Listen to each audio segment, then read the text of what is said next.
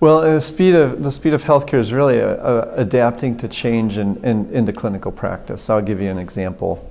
There was a core measure that CMS used a decade ago, 15 years ago, for treatment of heart attacks and giving a beta blocker in the hospital.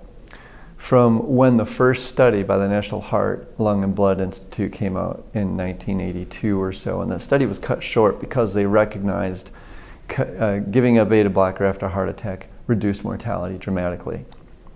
It took 25 years for that to be woven and completely embedded into clinical practice. One dramatic life-saving action took 25 years to change. We can't afford to do that. So we have to, one, electronify data, if you will. We have to convert it to electronic, and then use the power of AI to drive change more rapidly, much more rapidly. What's required of healthcare then, and physicians in particular, is to begin to trust those changes that I didn't learn in medical school or that I don't see published in literature, but actually that this patient I'm being recommended to do this action for that I didn't do on the last patient. That creates a great discomfort.